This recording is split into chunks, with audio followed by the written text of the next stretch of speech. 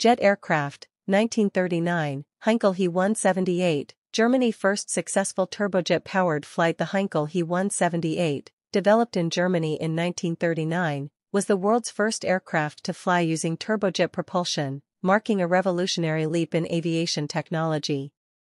Designed by the German aircraft manufacturer Heinkel and powered by a turbojet engine developed by Hans von Ohain, the He 178's maiden flight on August 27, 1939, ushered in the jet age.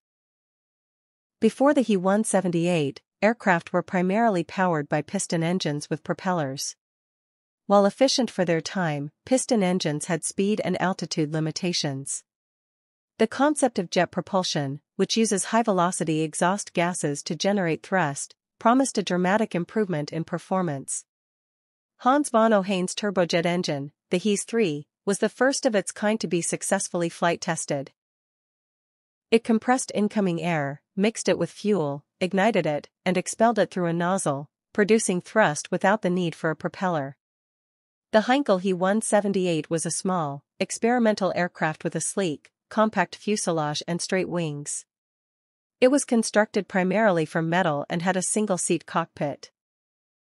Although the aircraft itself never went into mass production, its success proved the viability of turbojet propulsion and laid the foundation for future jet-powered military and commercial aircraft.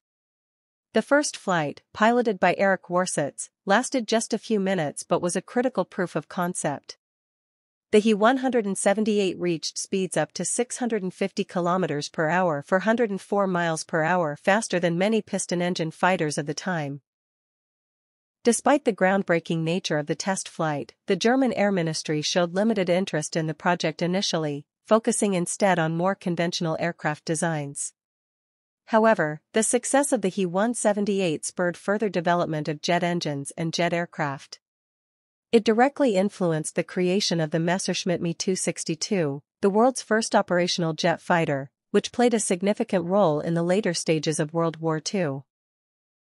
The Heinkel He 178 represents a pivotal moment in aviation history. Although it was a prototype and not intended for combat or commercial use, its successful flight demonstrated the immense potential of jet propulsion. This innovation would eventually revolutionize both military and civilian aviation, leading to the high-speed, high-altitude aircraft we rely on today.